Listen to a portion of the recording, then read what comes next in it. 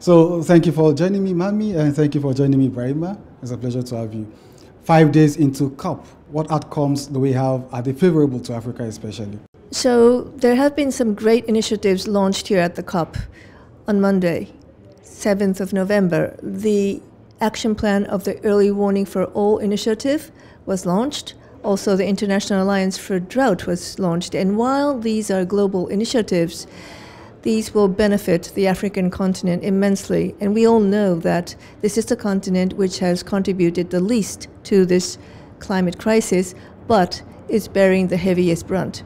So I believe that there has been a lot of good things happening here at the COP for implementation.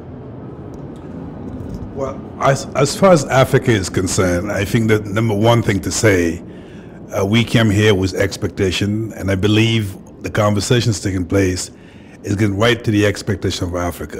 Mami has mentioned about loss and damage. For the reason that she talked about, it's extremely critical to Africa to make sure we can save life and livelihood. I think second, when it comes to early warning system, the biggest concern of Africa, to have access to technology, to data, so we can monitor the risk and take the necessary policy or funding actions. And this is something hopefully we walk away from Sharm el-Sheikh and making sure that accessibility becomes a reality. And last two concerns of Africa, it's about the commitment on adaptation. I hear a lot of commitment made here and there from different sources and talks about funding. Hopefully by the time we leave, when we do the tally and how much money that we got on commitment, then we can get to actually implementation. I think last but not least, energy transition remains a concern as far as Africa is concerned. And we're having a conversation around that. So hopefully we can walk away on those four elements that are important to Africa with something much more hopeful and optimistic going forward. Ibrahima, I would like you to establish any relationship between early warning systems and risk insurance, which ARC Group is about. If you look at, for example, disasters in Africa, the way it's been addressed for quite some time to the humanitarian intervention, nothing against humanitarian intervention, but the situation we used to face with, sometimes the help may come too late. You may lose life and livelihood. So what ARC is saying, linking up to early warning system, and said, if you can actually model it and anticipate, it'll help decision makers to make the right decision.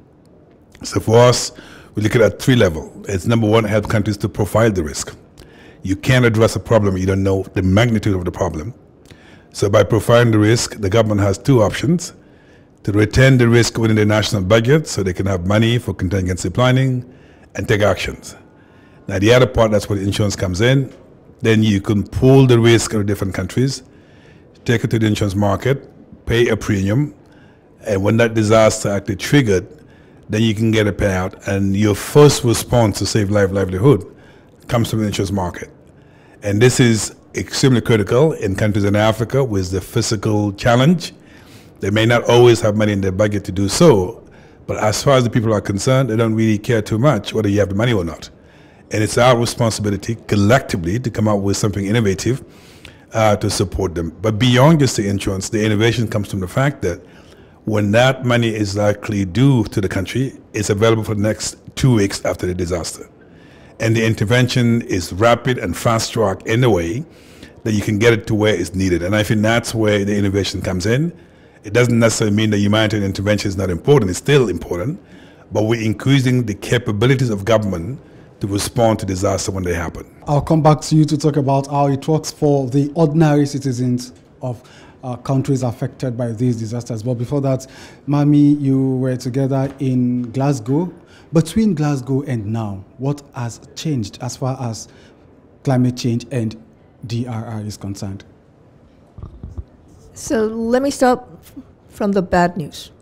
I think that the bad news is that even within this 1 year, we have seen so many disasters, with the intensity increasing, the duration increasing, and it has been nonstop. I'm not going to even name them because it happened everywhere. Of course, in Africa, flood in Nigeria, drought, Horn of Africa, but also in Europe this summer, another summer of disaster.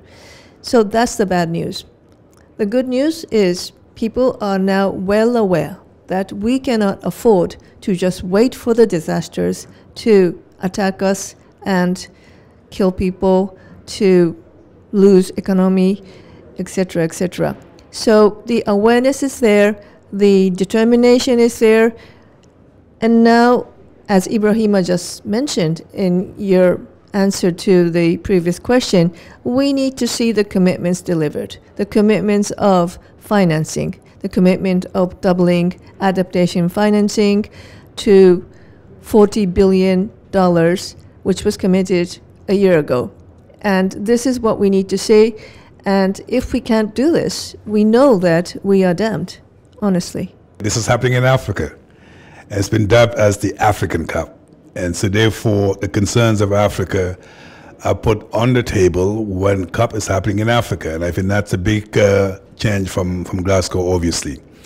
I think second, I sense a little bit a sense of urgency.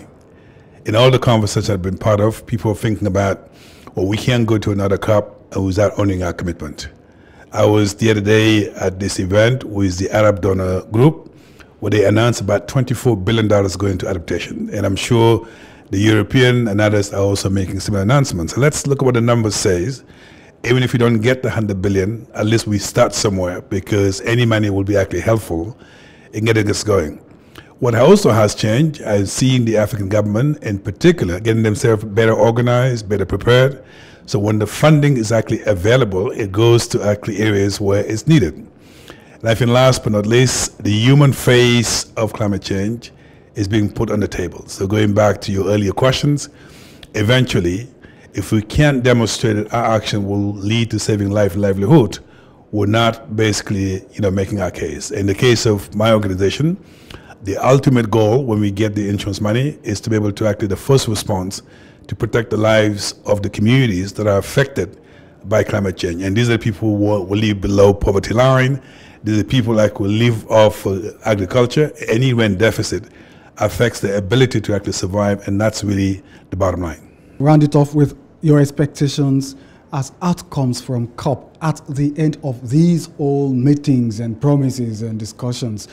When all is done, what do you see coming out of COP? And I'll be grateful if you can situate this expectation for the most impacted region of the world, which is Africa. From my perspective, I want to see disaster risk reduction, the agenda of prevention, coming strongly out from this COP. And of course, we know that disaster risk reduction, climate adaptation, there is a lot in common. Until now, we have seen that the agencies that carry the disaster risk reduction agenda, the disaster risk management agencies, and the agencies, authorities that carry the climate action, adaptation agenda, the environmental ministries or agencies, they really didn't work in sync. But now we have a clear understanding, and I think this is important for Africa, that we can't only look at climate risk. We need to integrate climate risk with all other disaster risks including vulnerability and exposure. And this is about looking at poverty, this is about looking at gender inequality, and only when we put these things together, we can build resilience. I think that this is something that could come out very strongly from this COP when we are talking about loss and damage, and this is strongly my hope, and I am certain that this will benefit the most vulnerable of all countries, which many of them are in the African continent. First of all, life doesn't stop after COP27. So we need to sustain this momentum of solidarity, working together in a way that after COP we can then get into actions. And I think that will be my hope. And then second, accountability. When people make this commitment here at COP, we don't want to go back to our daily life and realize like we made some commitment here. So hopefully the Secretariat organizing the COP will pay attention to that and making sure that accountability lead to moving from words to actions so we can begin to see the resources. I think the last 2 points equally important. There are many existing organizations in Africa, in Latin America. We need to empower the local organization so they can be part of the solutions. Because you can get all the money of the world, if we don't have the right organization to implement them, nothing's going to happen. And I think last but not least, let's bring the human face. It's all about the people we're trying to protect. And if we can't demonstrate we're doing so, certainly we're not doing our job. And I always say to people, we can multitask. You can do resilience, adaptation, and mitigation at the same time. It's not one thing or the other. And we should learn to multitask so that we can deliver on the people across the world. Thank you very much, Ibrahima. Thank you, Mami, again for joining us. We hope to see you in Dubai for COP28 with better results, expectedly. Thank you very much for your time.